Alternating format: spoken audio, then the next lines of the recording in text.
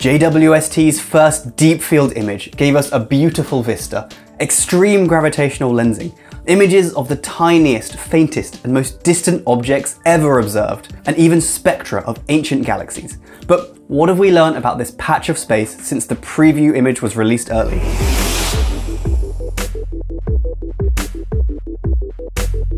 So the official release of the first JWST images was July 12th, 2022, but this deep field shot was actually given out a day early by the White House in America.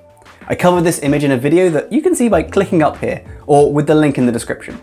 But now I want to cover all the things we've learned since then. With the official reveal, we got another image of the deep field from a different instrument on board the telescope. And we also got some spectra of objects here as well. Let's start with the spectra, but stick around as we'll cover that second image of the deep field too. And why not subscribe while you're here so you don't miss future videos? First of all, JWST pointed NIRISS, its wide field slitless spectrograph, at the galaxy cluster, and it confirmed what we'd all guessed anyway, that the extreme gravitational lensing is showing the same objects multiple times. Let's zoom in here. We see these two smudges of galaxies, and we all assumed it was the same galaxy repeating just by how it looked. We now know this is totally true. It's been confirmed, because the spectra of the two smudges are exactly the same. The power of NIRISS is it takes spectra of every object in its field of view at the same time. In this case, this includes these repeated images. The spectrograph then spreads out the light it receives to examine exactly how much of each wavelength it saw. We can see here the spectra of the two objects are exactly the same. The exact same amount of each wavelength. And this tells us it's the same object. In particular, the peaks highlighted here are ionized oxygen and atomic hydrogen. The wavelengths that we see these peaks at are the wavelengths of light that these chemical elements emit. And we can also use this information to learn that the light from this galaxy was emitted 9.3 billion years ago.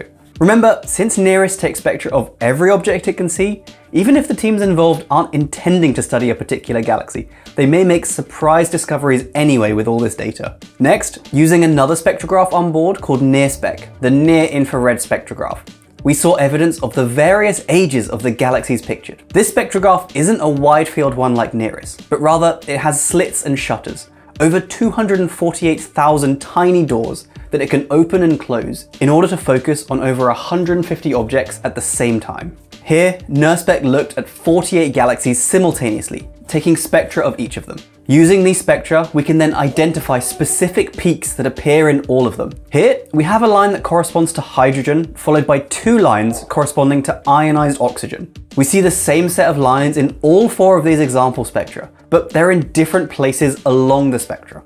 Where the pattern falls tells us the redshift of the galaxy that it was emitted from. Redshift is the stretching of the wavelengths of light due to the expansion of the universe and the motion of the galaxy too. So the lines will always be emitted at the same wavelength, but over time, the wavelength gets longer as it travels through the universe, stretched by the expansion. The further away the galaxy is, the longer the light travels for, and the more it gets stretched as a result. So the further to the right the lines are here, the more distant the galaxy is, and the higher the redshift. The examples shown here range in age from 11.3 billion years all the way back to 13.1 billion years, making these galaxies some of the most distant ever observed. The final spectra we saw was a more detailed breakdown of this most distant one. At an age of over 13 billion years and a redshift of 8.5, it's one of the most distant spectra we've ever seen. Of course, Webb will smash that record again and again, very quickly. We can again see the hydrogen and couple of oxygen lines we had before.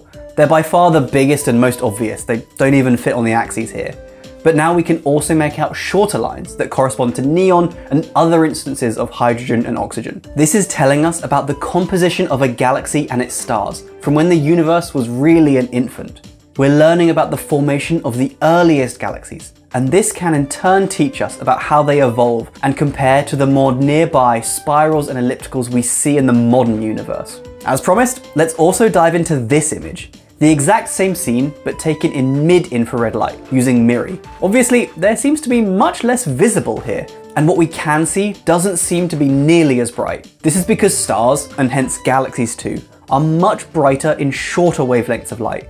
So switching to mid-infrared from near-infrared brings a noticeable change and decrease in brightness. There's also the reduction in resolution that comes with longer wavelengths as well. For example, this blobby galaxy here, which I think we've all collectively decided to call the Dali galaxy, has way more structure and detail in the NIRCam image. The stars too have much smaller spikes here, telling us that we received less light in this wavelength, and they look more like blue snowflakes rather than huge spiky beasts. The blue spikeless objects are almost all galaxies that contain very little dust, while the redder ones tend to be shrouded in a lot more of that dust. We also see a surprising number of green galaxies, which we don't see in the NIRCam image, telling us these galaxies are full of hydrocarbons and other chemical compounds, and these will be hotbeds for future research, so we can start to understand these galaxies more.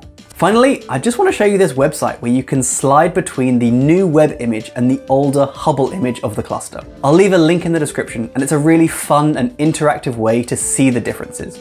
Pick a distant red galaxy and watch it disappear in the Hubble data.